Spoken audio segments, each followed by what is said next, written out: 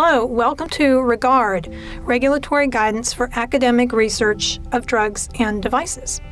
We created this website as a platform to assist academic researchers who are new to the IND and IDE regulatory process, or those of you who may not have a regulatory affairs office to assist you with going to the FDA. So hopefully by now you've familiarized yourself with our website and you've determined that you do need an IND. So you're in luck. If you go to our Resources tab, we have regulatory forms and templates that can help you complete an application that you can submit then to the FDA. So I thought I'd just spend a little bit of time here to just sort of talk you through the IND template and where you can find information if you're not sure what to put in each section.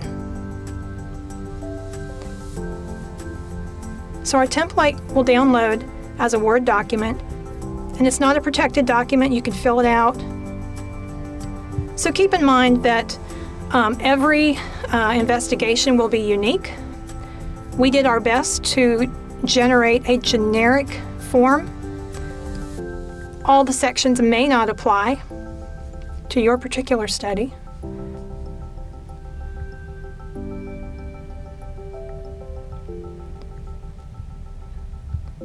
So I'm just going to cruise down here through the forms. Again, we have links to the required forms. 1571 is the cover letter that will accompany all submissions, whether it's your initial submission or an amendment or a report, a safety report. You're going to complete the Form 1571. They have instructions on the FDA's website. We have links here within the template that can help you fill out this form.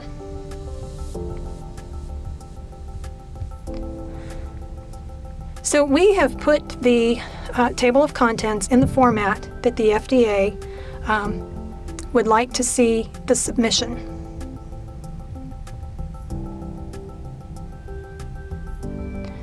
So we have our introduction, where you give the name, all the names of the drug, the class of the drug, formula, structural formula if you can find it.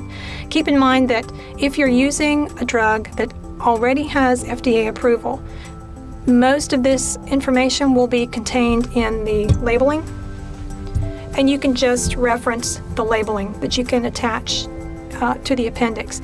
And then keep all of the sections in your IND application, and you can just reference or hyperlink, we prefer to use hyperlinks, within the document to where the information can be found. Makes it easy for the reviewer to navigate. So summary of previous human experience with the drug in the indication for which you're planning to use. So you don't need to give the FDA 170 references. Remember, everything that you submit to the FDA, they will review.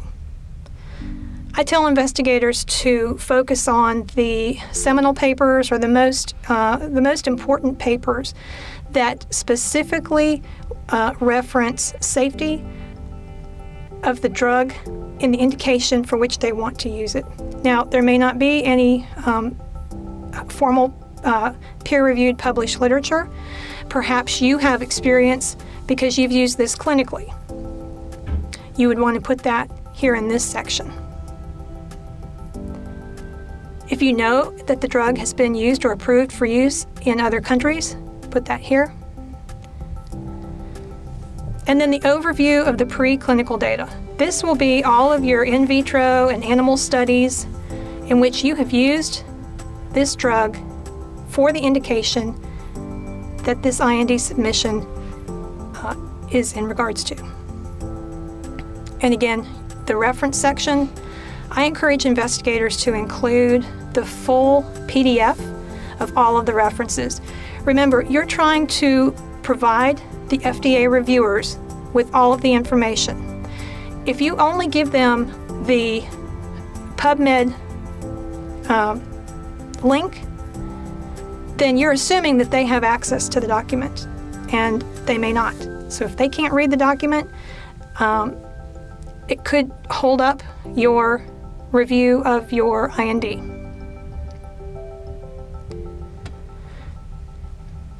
Finally, we come to general investigational plan. This is just a high-level overview, followed by your rationale, how you came to this study design, plans for the first year, number of subjects to be evaluated, and please keep in mind that you need to provide strong statistical evidence or provide the FDA with the statistical analysis that you plan to do and how you determined the number of subjects to be evaluated. The investigator brochure is the summary of all the studies that have been done using your drug product in the indication for which you plan to use it. If you're familiar with big pharma drug studies, investigator brochures are pretty standard. However, an investigator brochure is not necessary, meaning you don't need to submit this to the FDA for a sponsor investigator initiated IND when the study is at a single site. And we have information within the Regard website and a template on how to complete an investigator's brochure if you are doing a study that involves multi-center.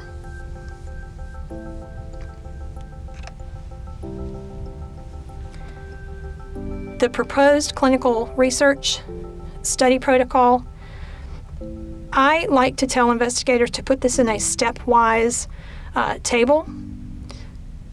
This helps the reviewer understand who does what in a study with respect to how patients are going to be consented, how they're going to be prepped, how the drug is going to be administered. Is it going to be something that they have to come into the clinic for? Is it something that they're going to take home with them? All of this can be included in the study protocol. Informed consent, generally, your academic institution is going to have an informed consent in the institution's format, and that's, of course, the one that you want to use.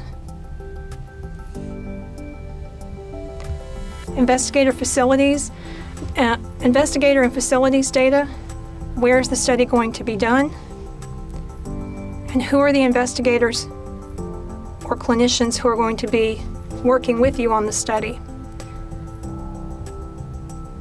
So all of the investigators who are making a significant treatment decision need to complete the Form 1572. Now you can add investigators after you've gotten the IND. Just remember to submit the Form 1572.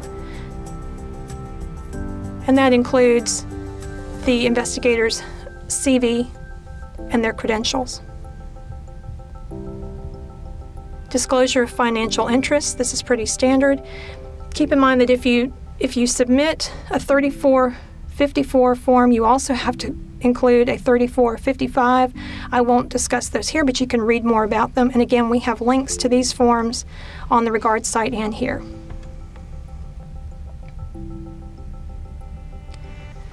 Now, the Chemistry, Manufacturing, and Control Information, or CMC section. If you're using a drug that has already had FDA approval, again, you can refer to the package insert and labeling here. If this is a novel substance, then you need to provide all of the information listed. Keep in mind that all the raw materials that are included in the final product need to be noted, and you need to include certificates of analysis or certificate of conformance for all of those materials. You also need to make sure that you have a quality program, quality manufacturing, quality control, quality assurance, so that the drug product, if you are manufacturing it in-house, has some criteria before it's released to the clinic.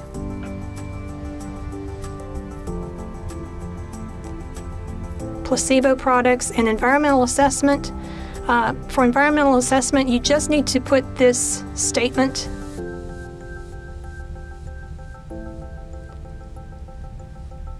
And then the pharmacology and toxicology information. This information is critical to the FDA's evaluation of safety of the material.